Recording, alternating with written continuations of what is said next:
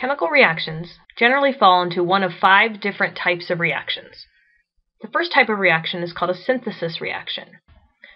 A synthesis reaction is when 2 or more elements or compounds combine together to form a more complicated one.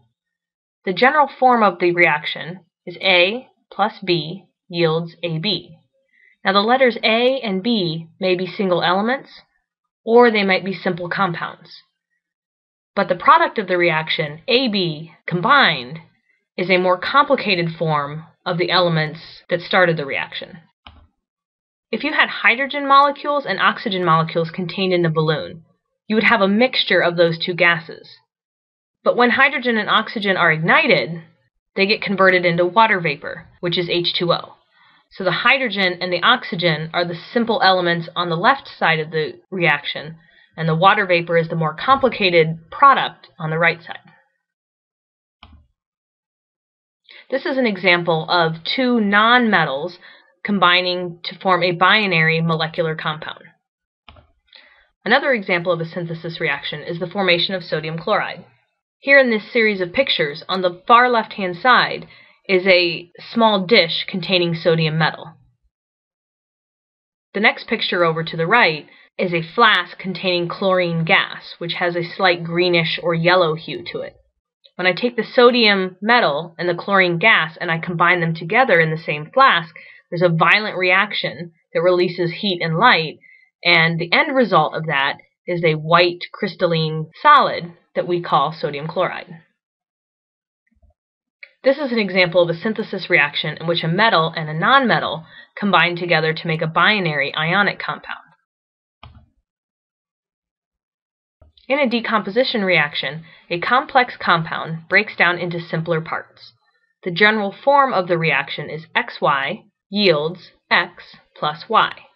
Notice we are starting with one reactant and breaking it down into smaller pieces, which is the exact opposite of a synthesis reaction, in which we started with smaller pieces and we combined them together to make one complex compound. Normally, decomposition reactions are done using heat. So for example, if I take a test tube filled with mercury oxide and I hold it over a Bunsen burner, that mercury oxide will decompose into liquid mercury with oxygen gas being given off through the mouth of the test tube. Decomposition reactions can also be done with a process called electrolysis. Electrolysis involves running an electrical current through a liquid form of that compound. So if I take an electrical current and I run it through water, the water will decompose into its elements, hydrogen and oxygen. In the photograph to the right, I have a normal 9-volt battery immersed in a container of water. On top of that 9-volt battery, I have 2 test tubes that are upside down. Now those test tubes are originally filled with water and placed over each of the terminals of the battery. When the power is turned on, the electrical current causes the water to decompose into hydrogen and oxygen. The hydrogen gas is being collected in the tube that's on the right-hand side, and the oxygen gas is being collected in the tube that's on the left-hand side. Notice that there seems to be about twice as much hydrogen gas as there is oxygen gas, which matches the balanced chemical equation. There are some compounds that are naturally unstable and will break down without the use of heat and electricity.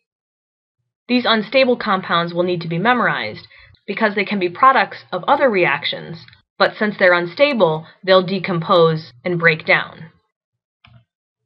Ammonium hydroxide will break down into water and ammonia gas.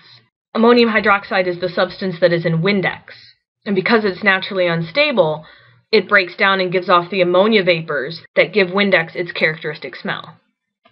Carbonic acid is also unstable and will break down into water and carbon dioxide. So anytime carbonic acid is formed, it will spontaneously break down to release carbon dioxide gas. Sulfurous acid is also unstable and will break down into water and sulfur dioxide. Finally, hydrogen peroxide is naturally unstable and will break down into water and oxygen gas. Notice that each of these 4 compounds will break down into water and a characteristic gas, depending on the elements that were present in the original compound. A single displacement reaction is one in which one element trades places with another element in a compound. The general form of a single displacement reaction is A plus Bx yields AX plus B. Notice that the single element on the left-hand side has displaced the element that is part of the compound, so that before the reaction, the element A is all by itself, whereas after the reaction, the element B is all by itself. There are some general patterns for determining single displacement reactions. The first is that reactive metals will replace lesser active metals. So in this particular reaction, I take a copper wire and I place it down into a solution of silver nitrate. Now, copper and silver are both relatively unreactive metals, but copper is still more reactive than silver. So because copper is more reactive, it is more likely to be in a compound than the silver will be. So the copper displaces the silver, so that after the reaction, I have copper nitrate and silver. And you can see in the picture, the copper wire at the top is the normal reddish color that copper would be. But the copper that's immersed in the silver nitrate is being covered with this whitish crystal. That whitish crystal is silver. Also notice that the liquid at the bottom of the picture is clear, which is the typical color of silver nitrate. But towards the surface of the solution, that liquid is turning more to a blue color, which is the characteristic color of copper nitrate. Reactive metals will also replace hydrogen, especially hydrogen that's in water or hydrogen that is in an acid. Magnesium is an example of a reactive metal that when placed into hydrochloric acid will cause the hydrogen to be displaced. In this picture, I have a curly piece of magnesium ribbon that has been dropped down into a test tube containing hydrochloric acid. Since the magnesium is more reactive than the hydrogen is displaced from the compound so that hydrogen bubbles are seen rising to the surface of the test tube. A fourth type of pattern is called a double displacement reaction. In a double displacement reaction, two elements or ions switch places, forming two new compounds. The general form is AB plus XY yields AY plus BX. The general pattern is that the ions that are towards the outsides of each reactant combine together to form a new product, and the ions that are towards the insides of each reactant combine together to form a different product. An example of this is when sodium iodide and lead nitrate are mixed together. Now, sodium iodide and lead nitrate are both colorless, but when I take these two colorless solutions and I mix them together, a bright yellow precipitate of lead iodide forms, and a clear solution of sodium nitrate left over. Notice the pattern that the ions rearrange. The sodium and the nitrate were on the outsides of the reactants, and they combined together to form a product. And the lead and the iodine were towards the insides of the reactants, and they combined together to make a different compound. Another example is when you take acetic acid and mix it together with sodium bicarbonate. This is the common kitchen reaction of taking vinegar and mixing it with baking soda. So when you take these two reactants and mix them together, the outsides of each compound form carbonic acid, but the insides of each compound form sodium acetate.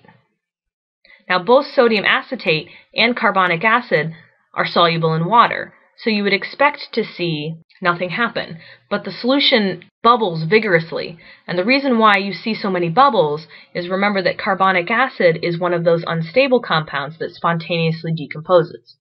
And when carbonic acid decomposes, it changes into water and carbon dioxide. So the final result of the reaction is I get a saltwater solution made of sodium acetate, water, and carbon dioxide bubbles, which you can see escaping from the surface of the liquid. Now, all double displacement reactions must result in the formation of a solid, a liquid, or a gas. Otherwise, there's no visible reaction that occurs. The last type of reaction is called a combustion reaction. In a combustion reaction, a substance combines with oxygen and releases a large amount of energy during the reaction. Oxygen gas is required for any combustion reaction, and without the oxygen gas, the reaction does not occur. A simple version of a combustion reaction is the burning of magnesium. When I light magnesium ribbon on fire, what allows the flame to continue burning is the presence of oxygen in the air. The combustion of magnesium produces a bright white light and a lot of heat, and results in the formation of a whitish powder called magnesium oxide. A more familiar combustion reaction would be that of butane.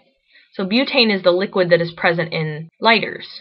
And when that butane reacts with oxygen, it will result in carbon dioxide and water vapor being released, but that reaction also releases a significant amount of heat and light that is used for lighting candles or lighting your barbecue grill.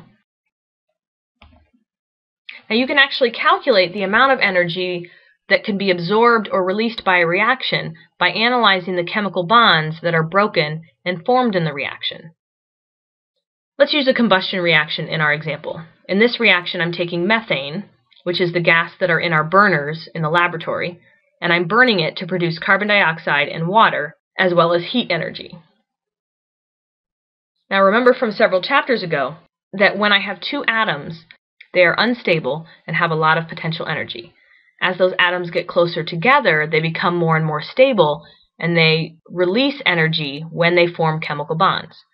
This is represented by the red lines on the right side of this diagram, where I'm forming two carbon-oxygen bonds in the carbon dioxide, and where I'm forming 4 oxygen-hydrogen bonds in the water. So if forming bonds releases energy, breaking bonds will require energy. Elements are more stable when they're in compounds, and so if I'm going to break those elements apart to form individual atoms, I'm making them more unstable. Because I have to force them to become more unstable, I have to add energy. That input of energy is represented by the blue lines on the left-hand side. Notice that I increase my potential energy when I break the 4 carbon-hydrogen bonds in the methane, and when I break the 2 oxygen bonds in the oxygen molecule. So to kind of summarize this diagram, as I break the bonds of the methane and I break the bonds of the oxygen, my atoms become more and more unstable and they have a lot of potential energy. But then those atoms rearrange to form carbon dioxide, which releases a little bit of energy, and form water, which releases even more energy. The amount of energy that I needed to break the chemical bonds is not as much as the amount of energy that was released when the carbon dioxide and the water was formed. And so overall, that gives a net energy change that has a negative value. This negative energy change tells me that the reaction is exothermic, which means that it gives off heat energy. There are several reactions that would result in a positive energy change, and those reactions would be endothermic, meaning that they absorb heat energy.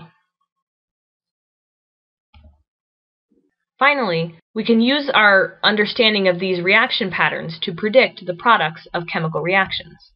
If I have iron metal and I burn that iron metal in the presence of oxygen gas, because I have 2 single elements, those single elements are likely to combine together to make a more complex one called iron oxide. That is called a synthesis reaction. The opposite of synthesis is decomposition. You can recognize a decomposition reaction easily because it normally starts with only one compound on the reactant side. So for example, silver oxide is heated, and that silver oxide will break down into silver metal and oxygen gas. The next one is an example of a combustion reaction, where I have a hydrocarbon being burned in the presence of oxygen. Anytime you burn a hydrocarbon, regardless of how many carbons and how many hydrogens are present, will always result in the formation of carbon dioxide and water. Now, for simplicity's sake, none of these reactions are balanced, because I want you to simply focus on what products are being formed. In the next reaction, I have copper combining with sodium nitrate. Now here I have one element and one compound. This is typical of a single displacement reaction. In order to determine whether this reaction will occur, I need to look at an activity series.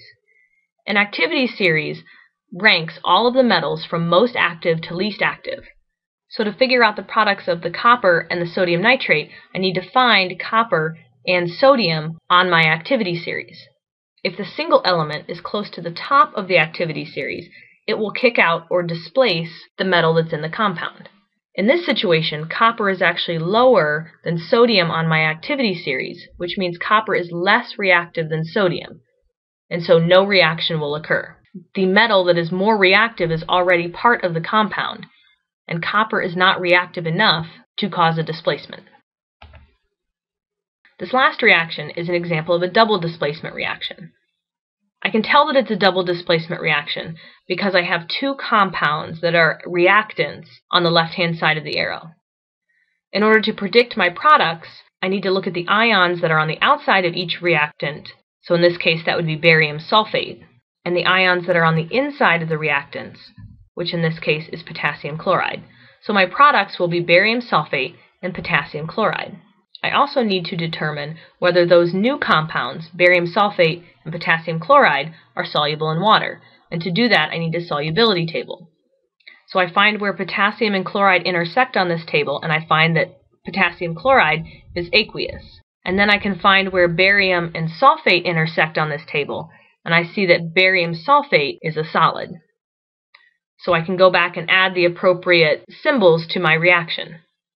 So barium chloride and potassium sulfate will combine together to make potassium chloride and barium sulfate. And in this case, the barium sulfate is a white precipitate that will form and sink to the bottom of my test tube.